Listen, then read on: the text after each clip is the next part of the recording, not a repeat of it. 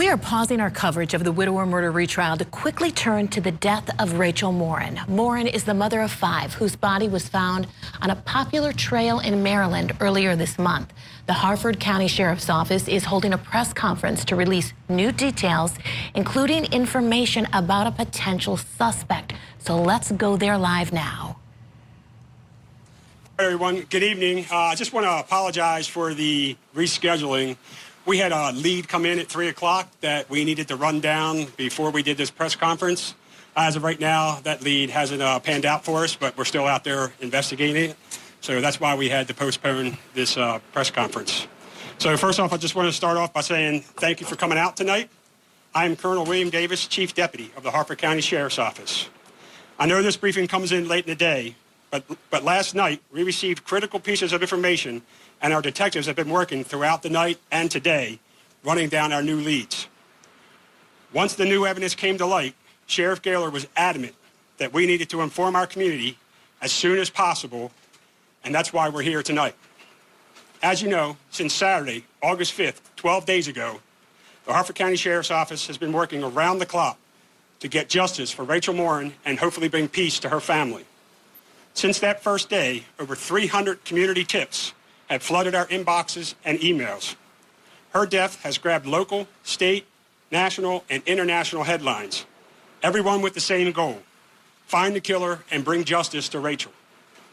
DNA evidence is part of nearly every modern-day investigation, and in Rachel's case, DNA evidence was collected by our Forensic Services Unit.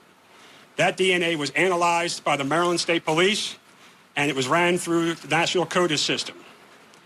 This DNA evidence has come back as a match, tied to a home invasion and an assault of a young girl in Los Angeles this past March.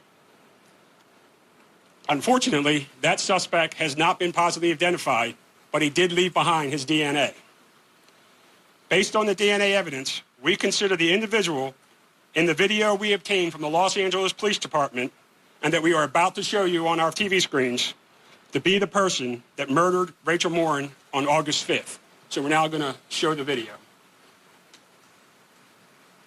And just so everyone's aware, this video, after this press conference, this video will be posted on our social media.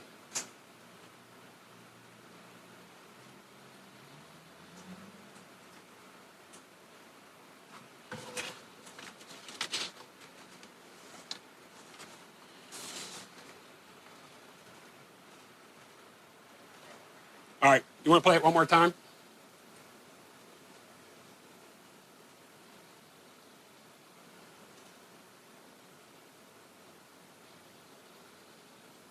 Okay. When you're ready, we're going to post it on our social media.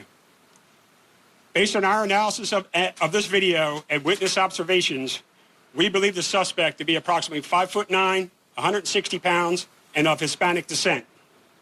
If you have any information about this suspect, we are asking you to please call our detectives at our tip line. And the tip line number is 410-836-7788. And we've also established a dedicated tip email address, and that email address is rmtips@harfordsheriff.org. Again, that's RM, as in Rachel Morin, tips@harfordsheriff.org. We want to make it clear that we believe the suspect acted alone, and he doesn't represent the entire Hispanic community of Harford County, who we are now partnering with to identify this suspect. I know I can speak for the sheriff when I say we are immensely proud of this community. Our community will not be defined by this tragedy. Our community is one that will work together to get the job done and bring this suspect to justice.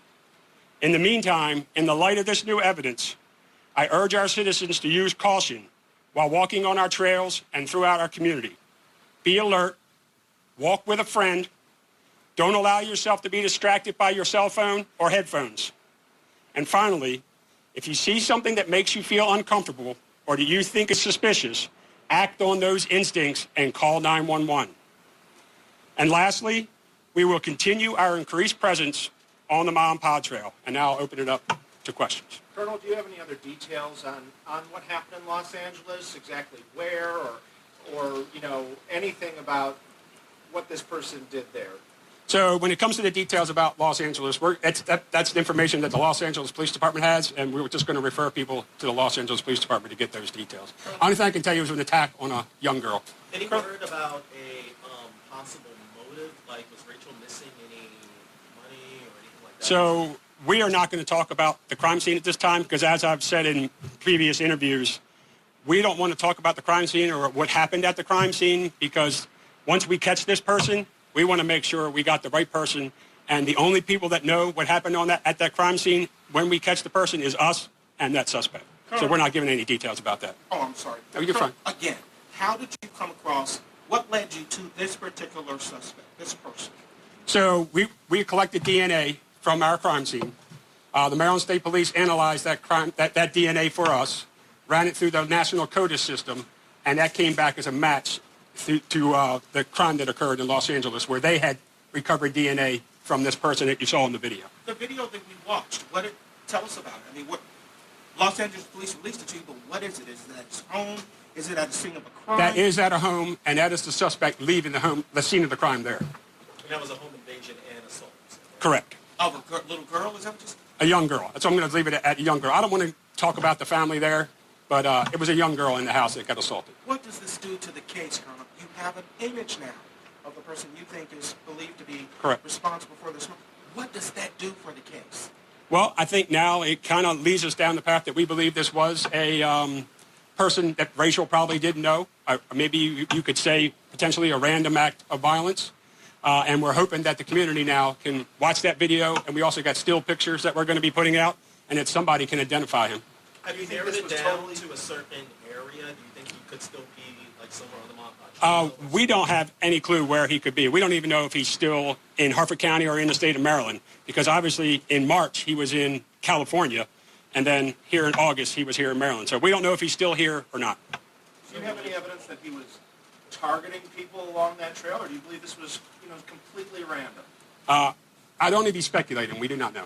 Do you think he may be armed, any weapons, or anything like that? Again, speculation. You describe him, Colonel, as 5'9", 160, Hispanic male. Do we have an approximate age? Or? Oh, yeah. We believe he's in his low to mid-20s.